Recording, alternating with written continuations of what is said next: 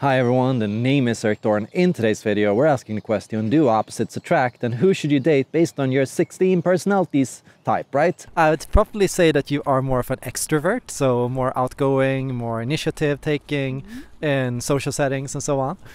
I'd also guess that you are more, I'd say, intuitive, high in openness to experience, trying new things and going to new places. I'd also guess that you are more feeling, I'd guess, so more likely to agree with people, more compassionate towards others.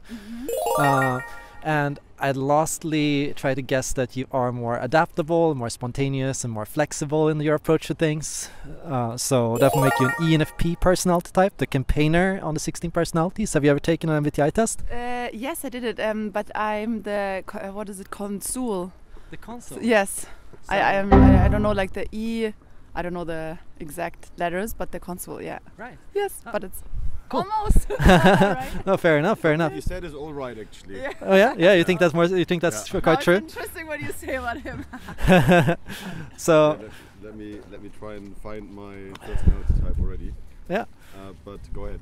I'm going to guess that you are more introverted, so you prefer to take things slowly and methodically and to think before you speak. I'm going to guess that you're more skeptical in your approach to things, more down to earth, more practical in how you approach things. I'm also going to guess that you're more thinking, so more logical in how you approach things. I think you are also more judging, so more conscientious, duties first, play second. You think that's true? I would agree with everything. I'm not sure whether I'm an introvert. Yeah, probably not. Yeah. It depends on the setting. Yeah. I was starting between the two as well. I thought maybe ambivert is more accurate for you because some people can be in the middle. Yeah. But the reason, still fine. Yeah, the reason why was because you have a bit more of a thoughtful way of looking at people. Like you're more studious. Like that made me think that you might be a person that is more introverted in your approach to things. Yeah. Right. Correct. Interesting. Wow. In the online community, there's plenty of dating apps available which you can use, and most tend to premiere a certain kind of partner or relationship, right? For example, many would advise INFPs to date the ENFJ or ENTJ or ESTJ personality type, right? So here's the question. Is this really a good or healthy basis for dating? And do these dating apps really work? And what approach should you have if you study the 16 personalities when it comes to dating and love, right? And what I recommend everyone to do is simple. Sit down and think about what it is that you want in a partner, right? Because here the question is, what personalities do you tend to be most attracted to and why? And what kind of things do you tend to find attractive in other people? And what kind of things do you tend to need from other people? And what are you looking to get out of a relationship, right? That's question number one. The second and more important question everyone should be asking themselves is, who am I in a relationship? What do I want to provide to my partner? Who do I want to be in a relationship?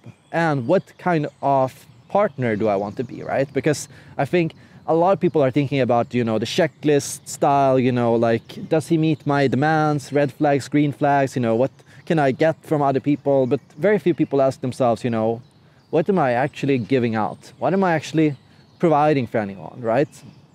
And I think if you ask yourself what it is that you're providing for people, it's going to be a lot easier for you to know and to attract people that's going to fit into that, right? So if you can be yourself and be authentic and can be yourself in relationships and towards other people, the people that like that and want that are going to seek you out, right? And they're going to be more interested in you as a result, right? So now let's get into the question of who you should date based on your 16 personalities. And to understand that, I went out and I interviewed two opposites.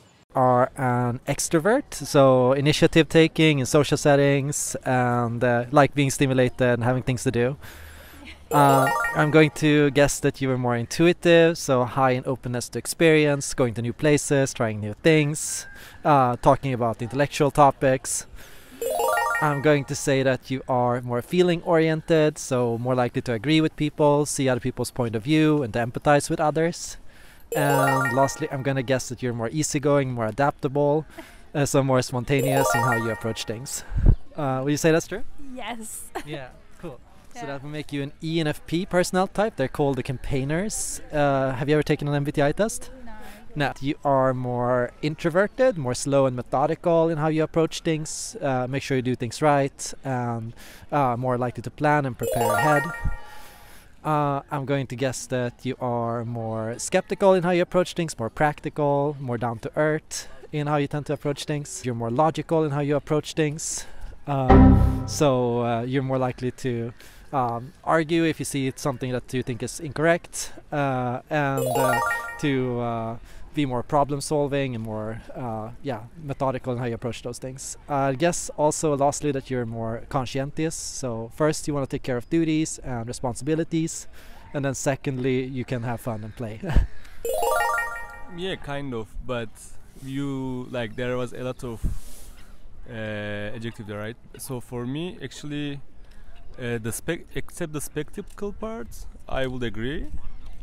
So I am open to other opinions, or like that's what I think how I am, but other than that I think it was kind of correct. Yeah. That would make you an ISTJ. They're called the builders. So they're known to be traditional, they're known to be practical, they're known to be good at organizing things, making sure that things work out and are planned well. You would be the enthusiast, lots of ideas, quite individualistic, march to the beat of your own drum. So you would be kind of opposites to each other, in a fun way. You relate to that? Very true. Yeah. Very, that's, we I always think argue, and Yeah. somehow we just got together, and then it works. That's really cool. You're both from Britain? No, well, my mom's from Turkey, dad is from England. Right. He's from Yeah, Turkey. I'm from Right. Turkey. Yeah. How long Yeah. have you been together? For 5 years. Cool. It's said that ENFPs are exceptionally strong in extroverted intuition, but one thing that I can also pick up on from ENFPs is that they're extroverted and feeling types, right? Which also means that they are highly capable of being very appreciative, very warm, and very, very supportive towards their partners, right? So when you think about what it is that she's providing, I can see that she's providing enthusiasm, creativity, warmth, and affection in abundance, right? And so the question is, what do ISTJs provide in relationships, right? And ISTJs are said to use introverted sensing. And so, to many extents, ISTJs are known for providing dependability, responsibility, a sense of duty, and a sense of seriousness and reliance and dependability, right? But what I can also see in him is this capability of thinking critically about what is being said. His ability to think logically and rationally helps him and helps her be protected from irrational tendencies and actions and plans and dreams that simply would not work. And I can also imagine when together that if they're able to work together, that they're able to build and make plans together that help them both achieve dreams in a realistic and logical fashion, helping them make plans that can support creativity and can support and create room for stability. And so this is the mix that you get when you date an opposite. I'm going to start off by thinking that you are more of an introvert, get energy by being by yourself, more reflective, like to think before you speak. I'm also going to guess that you are more of a thinking type. That means more logical in how you approach things, more critical, and more argumentative. I'd say that you are probably judging type, so that means you like to have a plan and a strategy and a goal for how you approach things to make sure that they're done effectively. And for the last one, I'd say that you are more of, that one's tricky for me. I'd say that you're more practical and down to earth in how you approach things. You're like a builder, a person that works from what you got and improving constantly on everything you do. Would you say that's true? I think if she said it could be me, then it could be me. Yeah. I think you're at some spots you're definitely in the right direction. Yeah. That's really cool. Yeah. Was it with the different letters? Or Yeah, that's exactly it. So he would have been the ISTJ. Oh yeah, I Okay. heard of that before. Yeah, so builders, traditional, yeah, that's usually how they're known. I'm gonna look it up. Cool. I've never been familiar to these things. No? We I'm had to do very it for interested, uni too, certainly. Yeah, that's quite interesting. Yeah. Can I try and you as well? Sure. Yeah. So I'll try for you. I'd say that you are more extroverted. You get more energy from people. You need more stimulation and going out and doing things. I'd say that you are more of a perceiving type, so more adaptable. You go with the flow more. You keep things open. You like to change things up from time to time. I'd say that you are more. Oh, I'm literally starting to cry of the sun. Sorry about that. Yeah, I'm gonna say you're thinking type as well. I think more logical in your approach as well. And for the last one, I'd say that you are also more practical in how you approach things, more down to earth, more about doing things. That would be the ESTP personality type. Could be. I don't remember mine anymore, like the specific letters, but sounds good. The truth is, there is no perfect relationship, and most advice on love and romances and relationships in the MBTI community is formulated by people that don't really have holistic awareness of what love can be and how it can work, because the truth is we have many different opinions about what love is supposed to be and what kind of relationship that we want, depending on if we're more independent or depending on if we are growing up in a more traditional world or depending on our general culture and beliefs about romance, men and women, right?